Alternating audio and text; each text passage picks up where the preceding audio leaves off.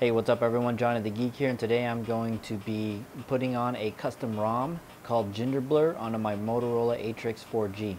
Now, some of the prerequisites is that your Motorola Atrix must be rooted, and as far as I know, this Gingerblur is only made for the Motorola Atrix and only works for the Motorola Atrix. So I'll explain a little bit about that later as my thoughts on that. So the first thing that I'm going to do actually is install a few programs on here, download some files before I actually get to updating the ROM. And for that I will need my Windows computer. Here we are at the Gingerblur ROM for the Atrix 4G. And so right over here where it says skip to download, I'll go ahead and click on that, and it takes me down to the bottom, and the latest version of the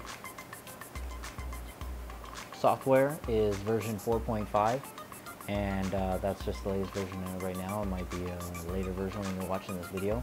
Either way, click on that and it's going to start to download. Then the installation guide, you can also click on that. That's what I'm following right now. Okay.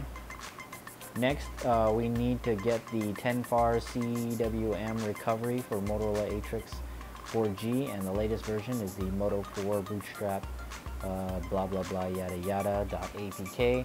So go ahead and click on that to download. So now that those two have finished downloading, we've got the Gingerblur ROM and the Bootstrap ROM. We first have to install the Bootstrap or the system recovery file, and basically what you're going to do is you're going to do a side loading. Since this is a Motorola or AT&T phone, I have to do side loading of this APK, but that's fine. It's a fairly simple process. Just start this up, and right now actually I should be plugging in the phone. Right, so there's the phone plugged in, and it is very important that under USB connection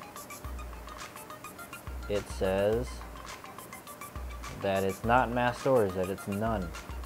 Right, this is very important. That is none for mass storage, because the phone itself has to have its memory cards.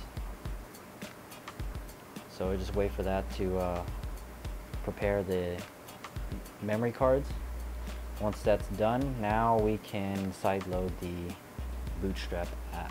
Right, so first we're going to click on choose APK, and we're going to find the APK, which is this one here, and if it's already installed, be sure to check the update button. I have it already installed on my phone, so I'm going to click on the update button, and so once I click on install, it's going to go ahead and install itself onto my phone right now as we speak. Alright, so it's finished without any problems. Just press on any key to continue, and that's pretty much it for the computer side. Now I actually have to copy this Gingerblur zip file onto my memory card that's on my phone. So I have to go back to my phone now, and what I'm going to do is bring down the USB connection again. And then I need to choose USB mass storage, and what this is going to do is that it's going to mount my SD cards onto my computer. And as you can see here, the first thing that popped up is the MB860. That's my internal memory. That's the memory built into the phone. I don't want to use that one. I actually want to use the removable disk. This is my SD card, right? So I already have the Gingerblur zip file on there. You just drag and drop right onto the root of the SD card, and it's already there. It's good to go. It's about 100 megabytes. It takes like 2-3 minutes to copy onto your SD card. So now that that's finished, I can go ahead and close this, and I can go ahead and unplug my phone from the computer. But now I'm actually going to be plugging in the power to my phone from the wall charger, right? So this is not the USB from the computer. rather this is the wall charger.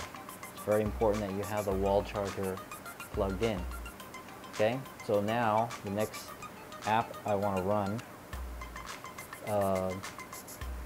applications, is a program called System Recovery, which is right here. Click on that.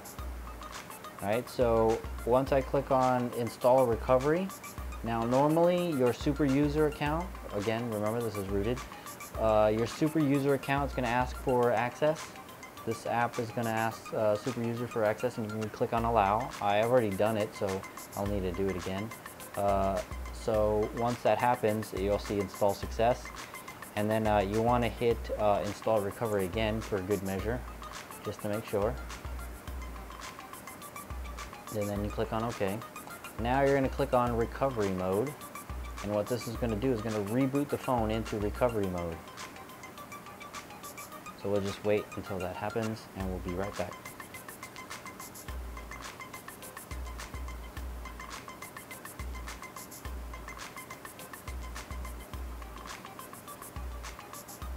Okay, so now I am at the recovery mode, and what I need to go do is scroll down using the volume buttons, scroll down to install zip from SD card, and you're going to press the back button.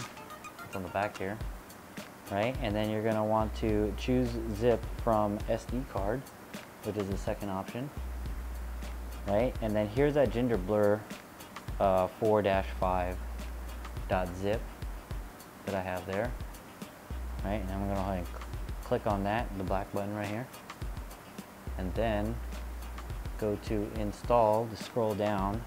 The reason why they have all those yes and no's because you make sure you know what you're doing, and you click on install, and now it's going to go through this process of installing Gingerblur, and there's a little bar that goes across there. Keep in mind that this will erase many of the settings. From what I've noticed, I have all my text messages, I have all my pictures, but a lot of my settings, like when the screen times out, a lot of system settings got reset, and I had to redo all that. And also all of my icons on my home screen, all of that went away. The apps are still there, all the programs are still there, but I had to place them all back onto the desktop. And so this process right here of updating takes about 5 minutes. Well, as you see there, it only took about a minute. Alright, so now that it's done, it says that it's complete. Install from SD card is complete.